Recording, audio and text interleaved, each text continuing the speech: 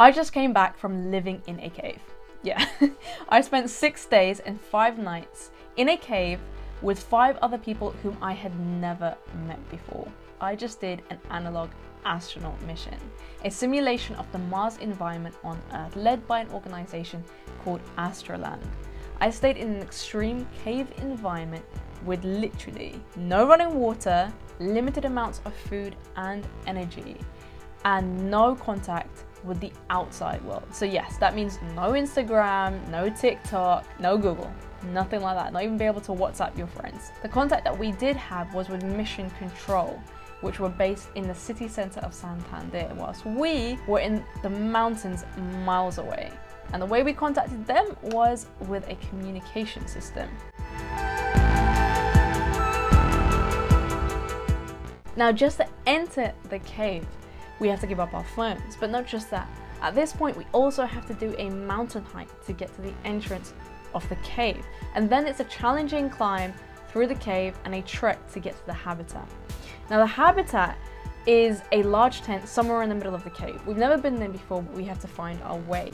And that habitat is going to be our home for the next 6 days. The thing is, we're all aware we're still on Earth. At the end of the day, there's still gravity, right? When we got to the cave, that's when the team left us. That's when the team headed back, and we realized that that's it. The mission has started and this is real. We are alone. The only people that we have for the next 6 days is each other. Yeah, there's no backing out now. So yeah, it was a surreal moment, but yeah, the mission just got started. Despite not having my phone, the crew and I were provided with an Android phone and an earpiece. This is how we were able to communicate with mission control. And with this, I was able to take never before seen images and videos of Cueva del Escalón. That's the cave that we lived in, an arrow station, the habitat that we called home for the next 6 days. So stay with me here to see this incredible journey of the intense training, the trek to the cave, the daily life in our habitat, and finally our exploration of the deep lake on the other side of our habitat. And keep watching this vlog, the first vlog, to see the mountain that we not only hiked up, but the mountain that we lived in for the next 6 days. Let's go live in the cave. I've arrived in Santander, Spain around noon, got picked up by Astroland to be dropped to my hotel. So it's 2 days till the mission starts, and we have had remote training sessions for the last few weeks, from communication sessions to astrobiology, and tomorrow is going to be an intense training session. So today, all I'm going to be doing is resting. Training day. The training was in the Astroland Center itself. This is in the city center of Santander, and it is super space themed, as you can see with the Mars facts all over the walls. And today we got to see our suits. So we have our blue suit, a white suit and a red suit. And we got to see all of them. So we got to see our blue suit, which we will be wearing for the mountain hike to the cave, and it's got our name and flag on it. Then we have our white suit, the flight suit, which we will be wearing during our EVAs, when we can leave the habitat and explore the cave. And finally, our red suit, which we will be wearing in the habitat. Now, every mission has a mission patch, and ours is the Libra Biogender 2 mission. So we've got this patch which says this, and it's going to be worn every single suit, and it's a patch that we get to keep for life. This is the Astroland Center, where all the analog astronauts get training before a mission, and where mission control is held.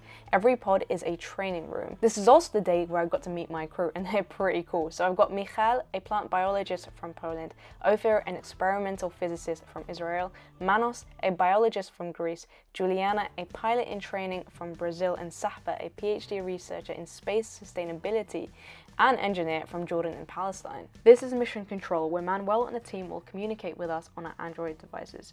They will be watching us 24/7 on the big screens and communicating with us when necessary. This room is one of my favorite rooms. It's like a step back in the past and a step in the future.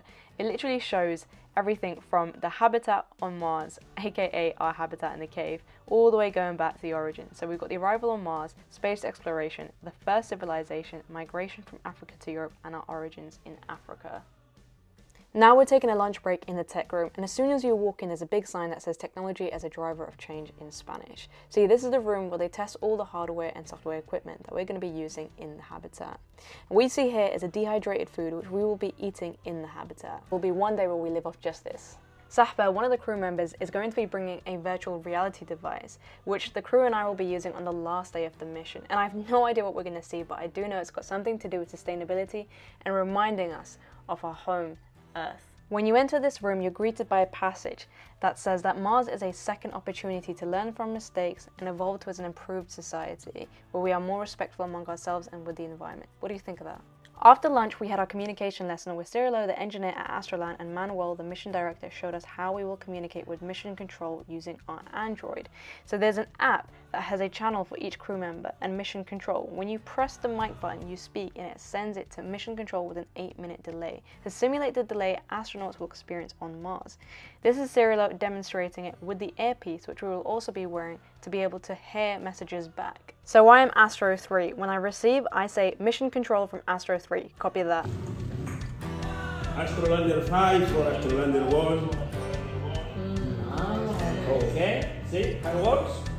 So you have ears. We will all be wearing a heart rate monitor strap below our chest for mission control to monitor our health. Especially important during workouts.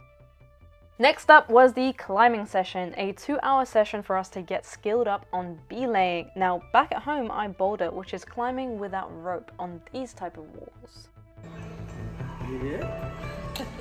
Our instructor showed us how to use the Ocho, that is a figure-8 belaying apparatus used to climb down. There is another apparatus which is used to scale up a wall. So in the cave, we will have to change between the two depending on whether we're going to be scaling up or down the cave wall.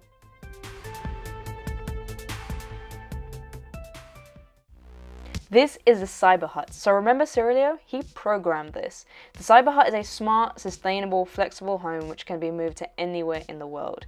It has AI, artificial intelligence systems, and big data sensors that can anticipate or predict the needs of the person living in it and even learn their routine. It was built by research on life in extreme habitats such as Mars and developed by Astroland. So when I say predicting your needs, as an example, it can for example, make your coffee in the morning as soon as you get up, or even make purchases based on your specific diet. And one of the things that I really like about it is that it's super sustainable. So it's non-polluting and built with recyclable and repairable construction materials. So let's take a tour of the Cyber Hut. So if you want to get in, you actually press a button and the stairs extend down, kind of like a spacecraft. So when you walk in, you'll have the gym area on your right and the kitchen on your left. Okay, I'm astronaut number 6, but I will be living here. Anybody has opened the bar? Anybody has opened the bar? No. I mean, I saw this. Yeah, we will do a little. This is the toilet, and on the left-hand side is the shower, and it's really cool because again, this can be changed around, right? So you can actually make it smaller, you can make it bigger, and it's super futuristic looking.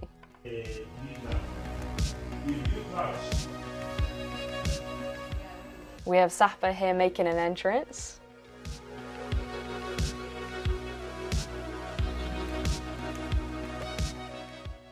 We have the lounge on the right, the bedroom and TV on the left-hand side, and hidden away in the corner over there is the drinks, smoothies and coffee machine.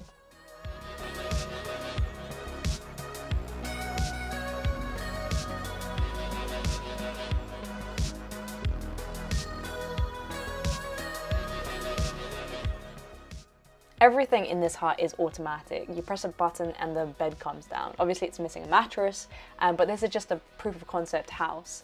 And this is sort of like a Murphy bed. Now check this out, the house can go in party mode.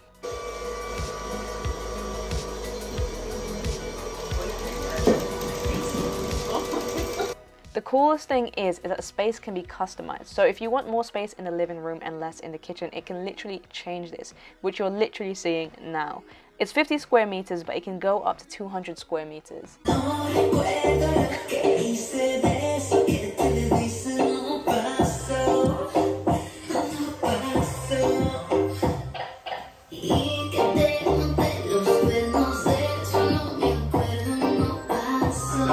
This is Alexa, the AI built in the hut. As soon as you enter, you are actually greeted by her. And we also have daytime mode, which opens up access to the balcony. I'll go out. Pretty cool. Let's see what it's.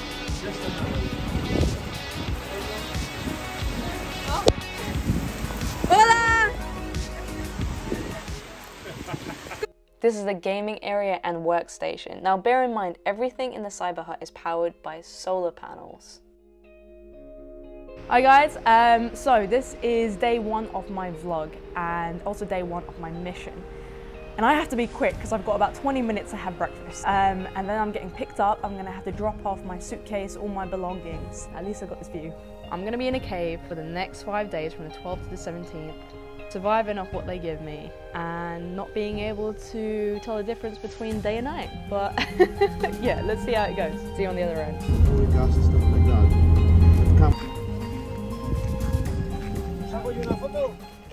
So we've dropped off our suitcases and swapped it for one backpack that has to fit the clothes and shoes they provided. My robot, one personal item of clothing and one sentimental item.